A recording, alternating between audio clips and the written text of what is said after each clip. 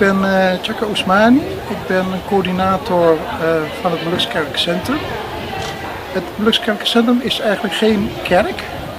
Het is eigenlijk een kantoorgebouw van 6 Molukse kerkgenootschappen. Dus 6 kerkbesturen die hebben hier eigenlijk kantoor. Waarvan eigenlijk de grootste, het Moluks Evangelische Kerk, die heeft hier permanent kantoor. Dus de eerste functie is eigenlijk een kantoorgebouw. En verder is het gebouwd in 1999 is het geopend voor het publiek door Haar Majesteit Koningin Beatrix. De functie van het gebouw is eigenlijk een soort landelijk kerkelijk centrum voor de Molukse kerken in beginsel. En eigenlijk is het verworden tot een Moluks huis voor alle Molukse gelederen, zowel kerkelijke als niet-kerkelijke organisaties. En de laatste jaren hebben we eigenlijk gemeend eigenlijk ook naar de Houtense gemeenschap de deuren te openen. Ook vanwege grote vraag van wat gebeurt eigenlijk in de Moluks Kerkelijk Centrum. En daarom is eigenlijk de samenwerking met Kunst om de Hoek via de heer Karel Dekkers is eigenlijk de contacten gelegd om dit mogelijk te maken dit weekend. En zoals u ziet, het is behoorlijk aangeslagen en ook veel vraag van verder de achtergrond en de ruimten boven, maar dat kunnen we eigenlijk vandaag niet organiseren. Dus in het najaar is het de bedoeling dat we een soort open dag gecombineerd met een soort kerstmarkt gaan organiseren eind november.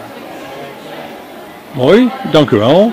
Ja, het is mij duidelijk. Ik was ook in de veronderstelling, als zoveel Houtenaren kennelijk, dat er hier ook kerkdiensten zouden plaatsvinden. En het is duidelijk dat dat niet de bedoeling is. Niet permanent, wel incidenteel. En we hebben wel de laatste tijd gebedsdiensten.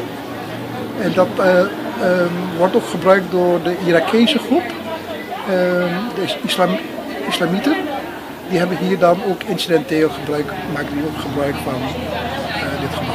Ja, het is toch interessant dat u zegt van ja, het is van oorsprong denk ik een christelijk gebouw. Klopt. En dan toch een stukje verbroedering met de islamieten is dus kennelijk hier al mogelijk. Ja, en dat komt eigenlijk vanuit die doelstelling interculturele communicatie. Je communiceert ook tussen culturen.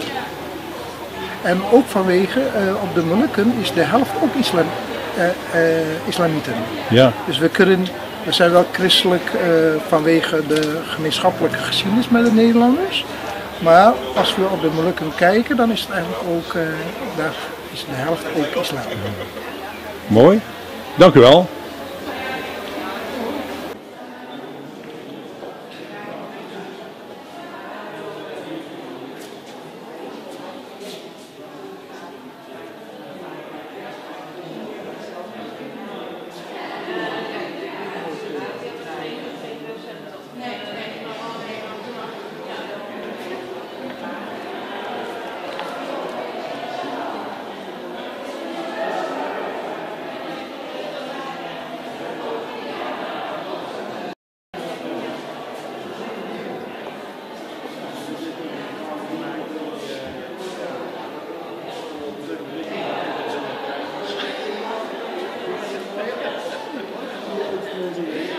Nou, we zijn hier bij het Moluks Kerkelijk Centrum en we komen in de tuin al een bijzonder iemand tegen.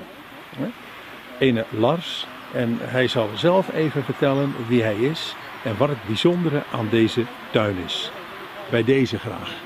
Hallo, ik ben Lars van Ekenmoef Houten. Ik heb een klein ZZP-bedrijfje in Houten met transport van mensen en goederen met bijvoorbeeld bakfiets als de fietstaxi, verkeersregeling en tuinverzorging. En hier doe ik vrijwillig de 1 hectare grote tuin van het MKC.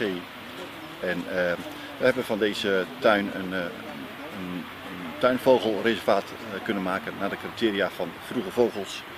En we proberen hier een soort ecotuin te creëren. We hebben bijvoorbeeld oud Hollands fruit hier, kweepeer. de mispel en de moerbei. Proberen we dus de parkeerplaats een beetje mee weg te krijgen. En met al deze bomen die we hier geplant hebben, alle bijna 200 nieuwe soorten, proberen we dus wat meer biodiversiteit te krijgen hier. En het bewijst zijn waarde, want we hebben toch 5 vogelparen of soorten hier mogen zien broeden de laatste maanden. Waaronder onze eigen huiskip, maar ook de koolmees, de houtduif. En deze tuin heeft in die zin toch wat leuke aspecten. We hebben een 110-jarige taxussen. We hebben nu bijen van de lokale imker. We hebben kunst in de tuin van het Moluks Kerkelijk Centrum. Ik stel dus even de vraag, mevrouw, wat vindt u er hiervan? Houten fietst, u ziet het, want er zijn hier nogal wat fietsen vandaag.